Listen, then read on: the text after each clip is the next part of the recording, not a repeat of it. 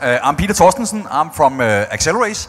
It's basically a Danish accelerator that have been working in this market for 8 years. So have a little bit of experience. Been working with 275 startups, so seen a lot of startups. Invested in almost 75 of those.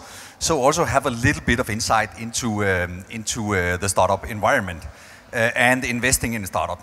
But basically I want to start in a totally different place, and I was actually hoping that the intro would be the anthem from the UEFA Champions League, because I'm so fascinated by sports. And I also always warn people that you're going to hear a lot of kind of sports analogies. And I have two passions, one in entrepreneurship and one in sports, and I'm kind of constantly try to combine those two things.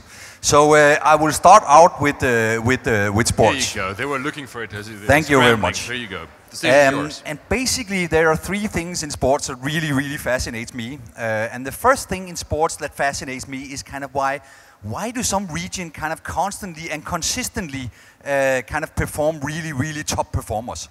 So you have Jamaica producing 100-meter runners, you have Denmark producing rowers, you have Brazil producing good football players and stuff like that. So why do some regions overperform others and actually do it in really consistently? So that's one thing that interests me with sports. The second thing that interests me in sport is, well, what does it take to be a top athlete? So what is it from the individual perspective that makes a top athlete? What is kind of the DNA of a top athlete, and what do they do to become top athlete? And the third thing that really interests me about sport is kind of the systematics that you operate in sports, in finding talents, developing talents, and turning them into stars. I haven't seen no other area than sports where you have this systematics, where you kind of constantly try to study what does it take to, what does it mean to be a talent, how do we develop talent, and how do we create big sports stars. But in order to look into the first thing about kind of the difference between different sports club and different regions, I have a kind of recent example. And of course this is a recent example, and if you don't know it, Barcelona won the UEFA Champions League this year, and they have done so a couple of times the last years. But if you look at kind of football, you say, well, there are other clubs. There are other football clubs with exactly the same resources, with exactly the same amount of money, but they are not performing as well as Barcelona. So basically you could say in football you have two strategies, right? One is the strategy that Chelsea is pursuing. You get a rich Russian on board, and you start by paying and buying really expensive players in the kind of plus 20 million euro market. Or you can apply another strategy, and that is actually the strategy that Barcelona. You can start say, well, how do we find the 14 years old?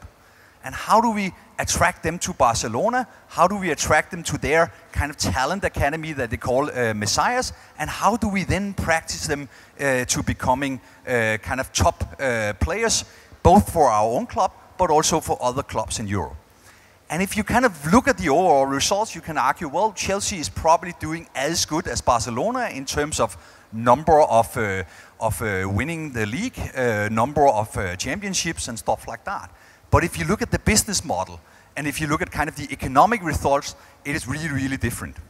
And one way to kind of measure the economics of football is, of course, well, how big a proportion of the world's kind of top players is produced in different kind of clubs. And here in the first you can see that Barcelona is up there at the top, producing the most important and kind of the best players that goes to other clubs. But secondly, you can also see that Barcelona is actually producing a lot of players themselves, so that actually go to their first team and start kind of building Barcelona. And if you look at the economics of that, it is so much cheaper to go for the model where you look for 14 years old instead of the model where you want to buy really expensive players. So that is kind of interesting. And next question is, of course, how can you run that model? What kind of world does affect around that model? And that model is actually only working in a world where you have extreme mobility. So basically you can hunt players all over the world.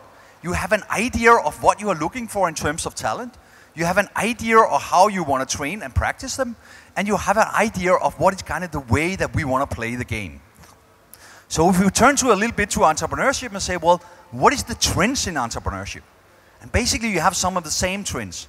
First of all, you have extreme mobility in entrepreneurship. So basically startups from all over the world are willing to move. And willing to move to the place where they can see, well, here I can increase my chance of succeeding. The next thing that we see is, well, you see reduced cost in getting to the point where you have the product market fit.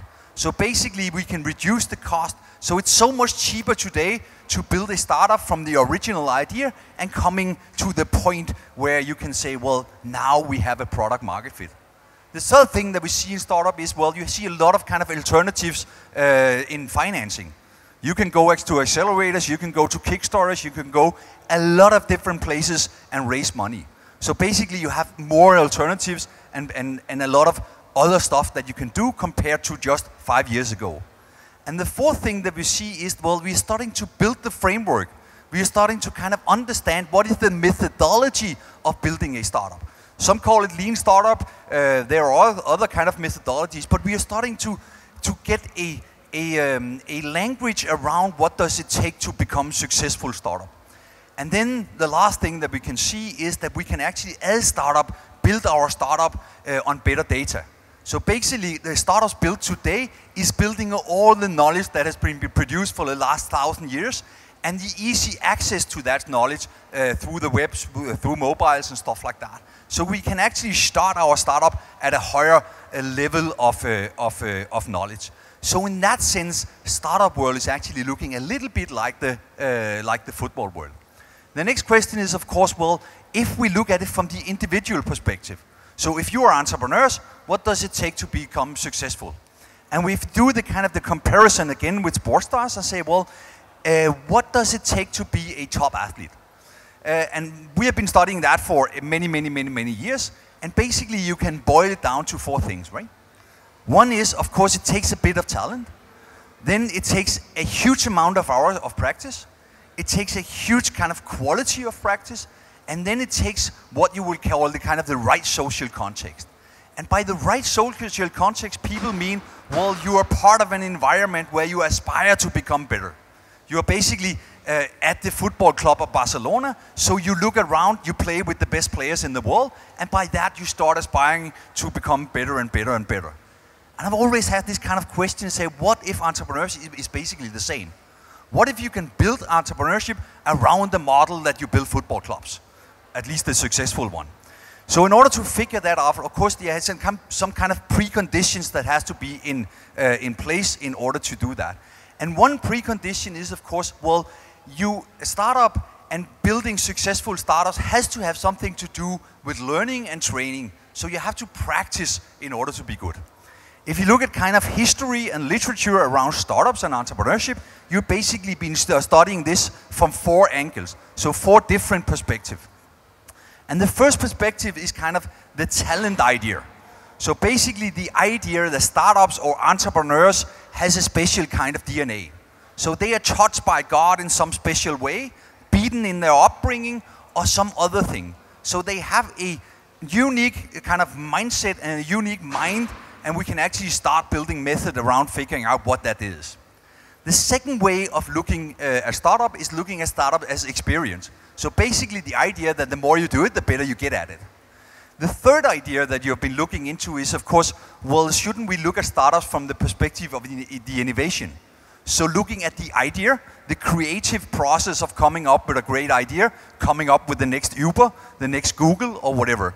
So we need to understand kind of startup from the perspective of, well, is this a good idea or not? And then in recent years, you actually started studying startup as a learning process. So basically something you can learn if you have a bit of talent and you have the willingness to strive the extra mile and really start learning. We've done a little bit of study ourselves. So basically we took 60,000 startups in a database. We followed those startups for 20 years and tried to figure out what is the relationship between the number of startups that you do and the likelihood of succeeding. And our idea was, well, if this is about the talent, so if people have a special DNA, we could basically divide this into 2 groups, right? A large data pool divided into two groups. One that has the talent and the others that doesn't have the talent. And the ones that has the talent should kind of constantly outperform the ones that don't have it. Unfortunately, we couldn't find that in our data set. The next idea was, well, if we look at it from the perspective of experience, the more you do a startup, the higher the likelihood of success, right? So if you do your first startup, second, third, fourth, you should have basically a higher likelihood of succeeding because you're starting to learn the methodology of how to build a startup. In this study, we only follow the individuals. So basically, we don't care what they are doing. We don't care whether they do ICT or biotech or whatever. So we look at only the startup team and the startup founder. And our idea was, well, if it's kind of the innovation, then people are either kind of more creative, kind of more innovative in others, and then we should find it in the talent pool. But basically following the individuals, if we're looking at the innovation, we shouldn't be able to find a pattern. What we found was this curve that is, in my mind, extremely interesting. And what does this curve say? Well, we measured kind of success in 3 different ways. One is survival of the startup, the second is growth of the startup, and the third is kind of the income of the founder team. So how much money are they earning? And the idea is that kind of the curve is similar no matter how we measure success. And what this curve is basically saying, let's take the simple measure of success. Well, do you survive the company within the first three years? We know from statistics that kind of the first startup that you do, you have almost 50% chance of succeeding or dying, depending on what you or how you see it. But 50% of the company not surviving the 3rd year.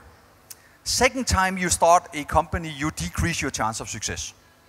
Third time you start a company, you get back to the likelihood of first time, and then basically the curve starts raising exponentially. And this is kind of a logarithmic scale, so it's a little bit hard to see. But when you do your 4th and your 5th venture, you have 80% chance of succeeding.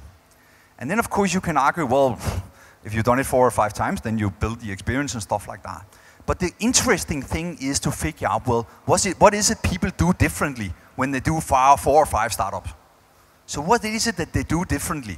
So can we start figuring out, well, what is it that these kind of serial entrepreneurs are doing differently? And the second question is, of course, can we turn that into learning? Can we turn that into methodology? So when you start your first company, you actually start at a higher level of knowledge and with a better methodology of how to run your startup.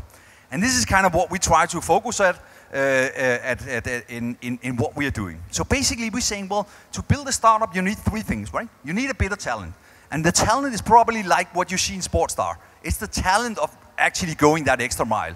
It's the talent of being willing to stay up to 12 o'clock in the evening and keep on practicing even when it gets really, really tough. Then of course you need a lot of insight. So basically insights into your technology area, your market area. So you need to understand what you're doing. And then you probably need some kind of methodology on how do you run the process of figuring out, well, you're working with an extremely interesting startup. And of course you can properly figure out the method of how do we spot the talent. You can certainly kind of get a lot of input from experts in the market. And of course you can also start, well, how do we build the methodology around being a startup? And in order to build the methodology, of course we have to understand a little bit what is a startup. And basically this is kind of the definition of Deep Blank and say, well, a startup is basically a company or an intermediary organization searching for a scalable business model. And by a scalable business model, we mean the point where you exactly know what product we are going to produce, who are our customers, what is the pricing, how we get to them, how do we sell, and stuff like that. At that point, you start executing on your startup. And in a lot of skills and a lot of people out there are extremely good at executing known business model. Because this is what we do in large corporations, right? Large corporations is about executing existing and known business model. Startup is about searching for that scalable business model. And it's a total different type of skill, kind of the process of searching compared to the process of executing. And of course there's a lot of phases in a startup life, so finding problem, solution fit, product market, building efficiency, and eventually finding a scalable business model. But this is a search process. And it's kind of the skills to run that search process efficiently that defines whether you're going to be successful or not. And if you ask kind of really experienced entrepreneurs and say, well, what are you doing, guys? So how do you build your startup? They come up with this extremely simple concept, right? The first thing they say is, of course, well, startup is built by actions. It's not built by strategy, it's not built by whiteboard, it's not built by business plan, it's built by actions. So basically, if you're a startup, you make 5,000 decisions a year, right? The way you do the decisions and the way you think about your startup is, well, you start kind of formulating assumptions.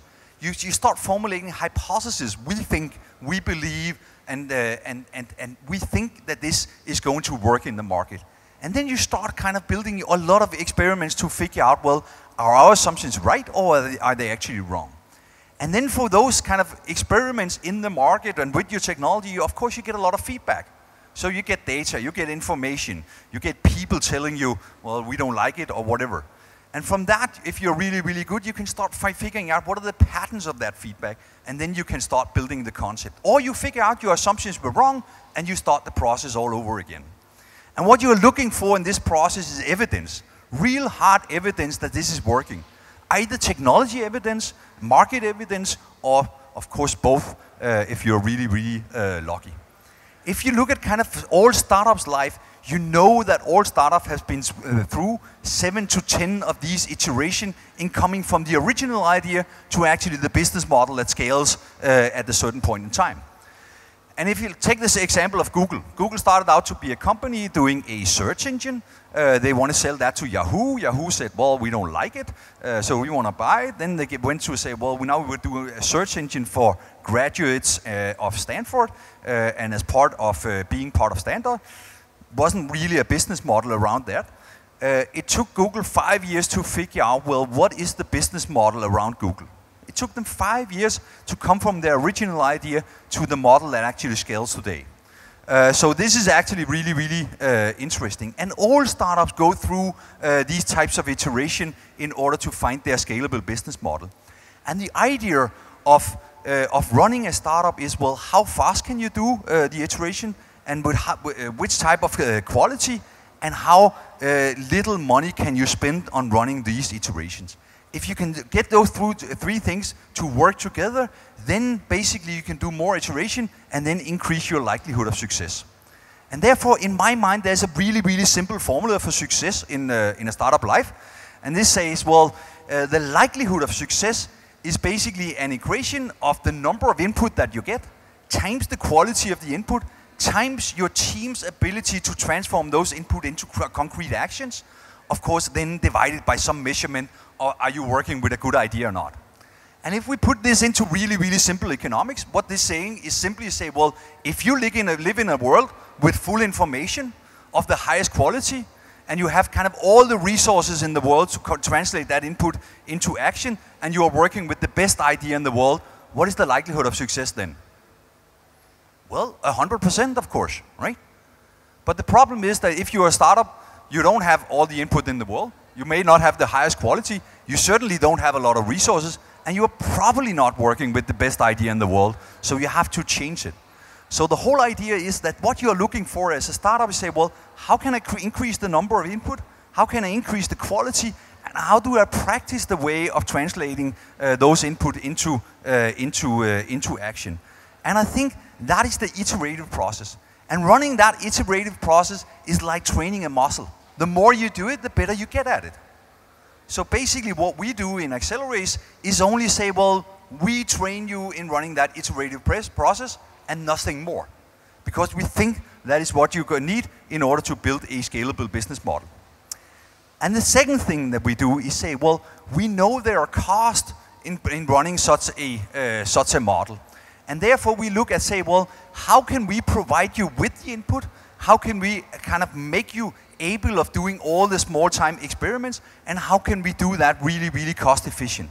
So the idea is how can we decrease the cost of running the iterative process by building knowledge into the market, by having a lot of customers willing to talk to you, by making it easy to do the experiments in the market. And what we are looking for is kind of the curve in the lower left corner. Say, well, usually what we see is that the risk reduction per cost is really, really slow in the beginning of a startup life. But if you do this train the iterative process and have easy access to do all these experiments, you can actually kind of reduce the risk per cost even faster than you would be able to otherwise. And usually I say to startup that, well, there's only 4 things that is really, really difficult running a startup. And the first thing is defining kind of your assumptions. So how do we kind of think and work in assumptions? Usually what you see in a startup when you go to investors, and we saw that a little bit earlier, say, well, you have to go to investors and say, well, I'm doing this technology, it is tapping into exactly this market, and I know the customer will like it. Have you ever seen a pitch that say, well, I think my technology will work, I assume that the customer will like it, and I assume the market is so big? You will probably not get 4 minutes in an investor room, right? So you are used to think in absolutes and kind of absolute things. The world is like this. But it is so rare that the world is like we assume it is. So how do we kind of train the muscle of thinking in assumptions? And the funny thing is that we all kind of, probably a lot of us coming out of university and higher education and stuff like that, and what do we get taught there? We get taught to think in assumptions, because this is the way you do science. As soon as we get to be a startup, we forget about that. Then we think, well, the thing is like this. I know it is like this. So read any business plan. It is 30 pages of, well, the world is like this. And as an investor, I say, maybe or maybe not. But what I want to build your startup and your venture on is, well, what do you assume? What do you think? And how will you actually prove that to me? So when we look at startups, say, well, we want their assumption and not what they can tell us about the world, but how do they assume it in their own mind? So how do we work kind of constantly with assumption and not, well, the world is like this? The second thing that is really, really tricky with startup is, well, you can have probably 5,000 assumptions around your startup, right? So you can have 5,000, I believe, whatever. So how do you prioritize that? So how do you find the assumptions that are kind of driving value into your startup? So how do you focus on the things that say, well, if this is not true, then we are heading for problems, right? So how do you get down to those 3 to 5 things that you have to prove in order to say, well, now we are actually on the right track? Or how do you get to those 3 things and figure out, well, our assumptions were wrong and we have to build new ones? And the third thing that is difficult around startup is, well, how do you design experiments? So basically, how do we build real experiments in the market that give us data, that give us insight, that we can actually test our assumptions? Usually what we see is, well, first of all, you don't do the experiments really well. And when you do it, you don't know what kind of data you are looking for, because you don't know what assumptions you are actually kind of wanting to test. So how is the art of designing experiments? And then the last thing is, of course, how do you interpret the feedback that we get? So when we have 10 customers telling, well, we like it or we don't like it, or 3 that like it, or 4 that don't like it, and 2 maybes and whatever, how do we interpret that data? How do we figure out, well, is this actually proof of our assumption, or is it kind of not proof of our assumption? And one kind of really concrete example, when I've been working with startups, I've been participating in customer meetings with, I think, 200 startups to figure out, well, what is going on there. And usually I have this question for startups afterwards and say, well, how do you think that customer meeting went? And of the 200, I think 199 was saying, well, it went great.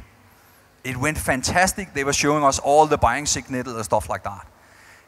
And then we just need to sit by the phone and wait a little bit, and then they will call and we will have the order. But if you are sitting into that market and into those meetings with kind of not a lot of feelings in there, you can hear all the yeses and the butters and stuff like that. So in order to interpret feedback, again, you have to focus on your assumption and to be extremely kind of precise your assumptions. Say, well, if they are saying this and this and that, then we believe our assumptions are right. And if they say this and this and that, then we believe our assumptions were actually not in the way we thought they were. So you have to predefine what is actually the outcome of the meetings and the data that we are collecting in the market. And these are only the 4 things that are extremely difficult when running a startup and searching for that scalable business model. But as I said, I really think that this can be taught. I think that this can be learned, but it takes a lot of time. it basically take 10,000 hours of practice. Because from sports we know that it takes basically 10,000 hours to become good at anything. And why shouldn't startup and why shouldn't kind of venturing be exactly the same?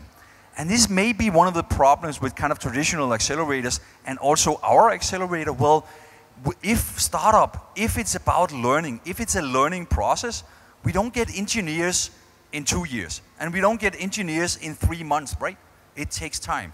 So therefore, when looking for Accelerators, also look for, well, how can this is part of the learning process. This is part of the 10,000 hours. It is not the 10,000 hours when you go to an accelerator. So why do startups fail? In my mind, well, they basically run out of learning. So they run out of either good inputs, they run out of quality of input, or they run out of the ability to translate that input into actions. And then eventually they run out of cash, of course. But the speed of their iteration and the speed of their learning is too slow, and therefore they run out of cash. So speed in learning is actually key to building a startup. So constantly, how do we transform data into action? That is kind of the key. And how do we practice that in the real world? And again, looking at sports, it's so interesting. Say, would we build a fantastic football player by running them through a 3-month program? Would that be a successful model? Probably not, right? They train for 5 years in order to become good football players. So how do we build system for practicing entrepreneurship in a really fashion manner? And the problem when practicing entrepreneurship is like practicing football. You have to do it. You cannot learn it in a classroom. So you have to play the game in order to learn it. And therefore you have to be a startup, you have to build a startup, but when you are, you can actually start structuring the way of how you learn this process. And then of course, does this work? And this is just some of our numbers, you can get them afterwards. High survival rate, of course a lot of value increase and stuff like that, but as we heard before, maybe these are the wrong measures of how successful accelerators are, because, well, we should be focusing on the learning process and understanding how do a team learn and how can we actually provide them with the skills that they need to build a scalable business model. So that's our idea and kind of the way that we operate and way we work with the startups. And I think you can do the comparison with the sports. And as I said in the beginning, I think it's so fascinating. In sports, you have built this extreme systematics of how do we look for talent, how do we practice them, and how do we then finance them and turn them into sports stars. And just think about if we spend just 10% of that logic and that systematics within the world of startup, I think we could create a little bit better results than we usually see in this world. So that should be all for me. Hopefully you didn't fall asleep, all of you. And hopefully this gave a little bit of inspiration, at least to how we think about startups and how you can have to think about accelerators probably in a new way in our mind. Thank you. Thank you. Please stay on stage. Don't worry. As anyone has a question, I know I keep asking this, and you guys are very slow this afternoon. I know lunch has been good, but wow. No? Yes? No? Oh, there's one. I'm going to run to you, sir. Don't worry. And thank you. I appreciate it, actually. Yeah, so that was fascinating charts and data on founders, startups. Hadn't seen that before, especially with the past number of startups and how they correlate. So in your investment decisions or in your backing decisions, are these the kinds of conversations you have? Oh, you're, perhaps you're a first-time founder, so maybe we need to match you up with somebody who's done this before. How do you work to get that kind of mentorship program for founders and really bring that know-how there, since it obviously works? Yes, and basically there are two questions in what you are asking. One is, well, how do you fund? So how do you finance startup with this mindset?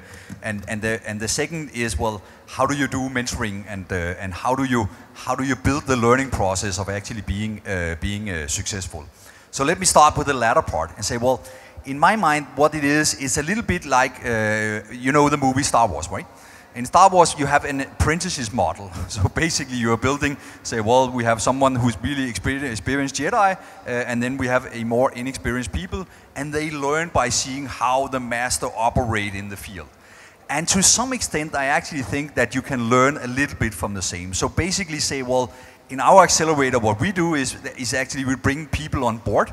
So we have people, our own people that are kind of serial entrepreneurs, and they have to work for the company with the mindset of being kind of that apprentices model. They don't take over the company, but they say, well, for a period of time, we will actually be actively participating in how you develop your startup. We will set up the meeting, we will help you, we will be participating in the meeting. But the idea is, well, you can actually learn something from seeing how we do it. So that's basically the learning philosophy. For the investment philosophy, of course, this is a really, really tricky thing, because if you believe in this, right? If you believe in this model, you shouldn't take equity in any company, right? Because the problem with equity is actually you are taking the risk on the company, not the founders. So basically what you should do, giving these graph, is, well, how do I take an upside in the entrepreneur? Not in their startup, because I know that, well, you may succeed or you may fail the first time, doesn't matter. You may succeed or fail the second time, but if you keep on doing it, at some point you would actually succeed. So if I was a really, really good investor, I would take upside in you as a person and basically say, well, I will invest in your present venture if I am allowed to invest in all your future ventures as well. That would be the right investing model that you should be operating in this market. Unfortunately, it gets so close to be slavery that it's probably not allowed in Europe and a lot of other places. But basically, that should be the mindset of an investor. And if you look at it, if I owned a small percentage of Andrew Musk, you know, the PayPal guy who's now doing Teslas and stuff like that, I would probably be tremendously rich today. But if you look at his history, he's also had a lot of failures. And the problem is you cannot, a startup can fail for a lot of reasons that basically have nothing to do with the quality of the founder team. So basically, if I was to invest in startup in the future, I would invest in the people and mean it. And say, well, I will invest in your guys, but I want an option to invest in all your future ventures as well. Maybe that could be a little bit of a new way to invest in startups. What, I have time. Actually, I don't have time, but I'll still open the floor for one more question if somebody wants to pick one. Yes, no, 3, 2, nope. Well, in that case, thank you so much. Please applaud him. Thank you.